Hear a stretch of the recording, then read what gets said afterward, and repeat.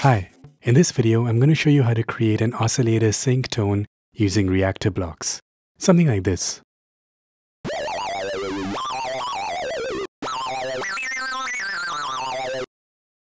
Alright, so let's create this. Starting from scratch, we'll go to File and create a new ensemble. I'll close the panel view for now and let's start patching. I'll delete these inputs as we won't be needing them. We'll go into the library and inside Bento box, let's bring in two oscillators. So one is going to be the master and one is going to be the slave.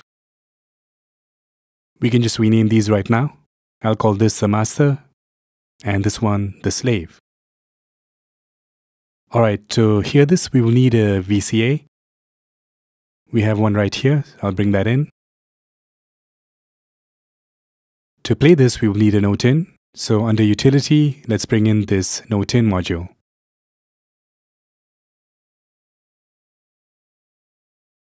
Alright, so let's start patching things. The pitch from the note in is going to go into the pitch on both the oscillators so they can be key tracked.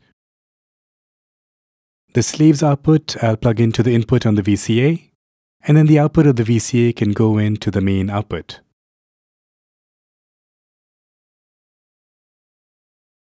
Now to create this oscillator sync effect, we can take any of the outputs from the master and plug that into the sync input on the slave.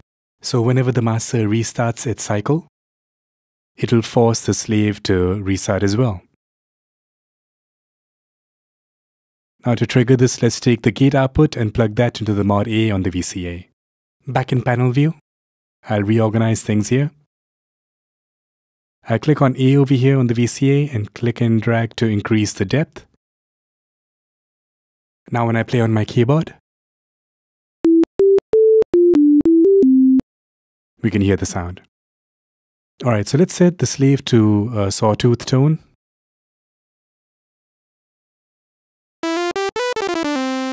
I'll increase the sync dial here to maximum, and now we're in hard sync mode. It sounds pretty much the same, but if I change the pitch on the master, you'll notice the slave's pitch changes.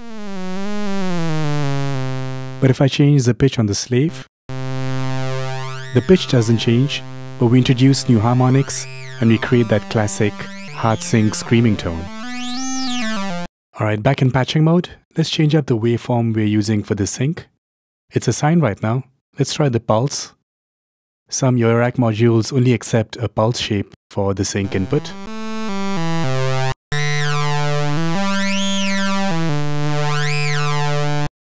Sounds almost the same. Now, in this module, we have a dedicated oscillator sync output, so we can use that instead. It's a bit more calibrated for that sync effect.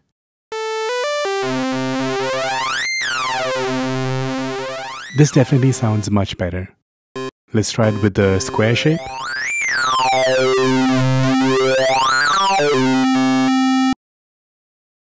Alright, so now we want to modulate this with an envelope as well as an LFO. So back in the Bento box, let's bring in the ADSR envelope as well as the LFO. So to modulate that sync effect, we're essentially going to modulate the pitch on the slave.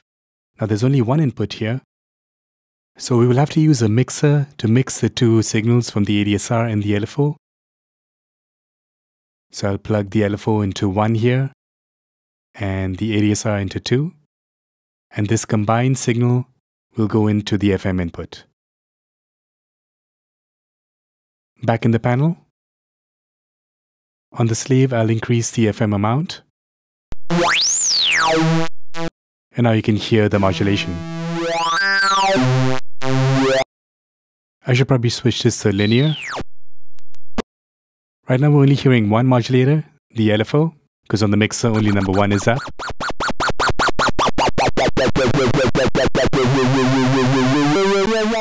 Let's bring in the envelope that's on mixer channel number 2. I'll shape the envelope first. I'll increase mixer channel 2.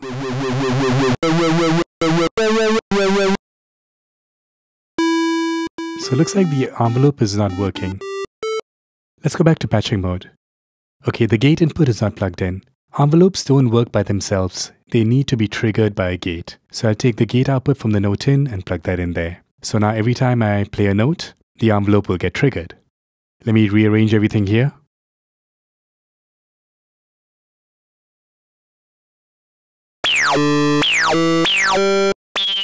Alright, now we can hear the envelope modulating the pitch on the slave. Let's mix in the LFO as well. So now we have both modulators affecting the pitch and thus giving us that oscillator hard sync tone. Alright, so let's save this. And that's the modulated hard sync tone. I hope you like that. Stay tuned for more.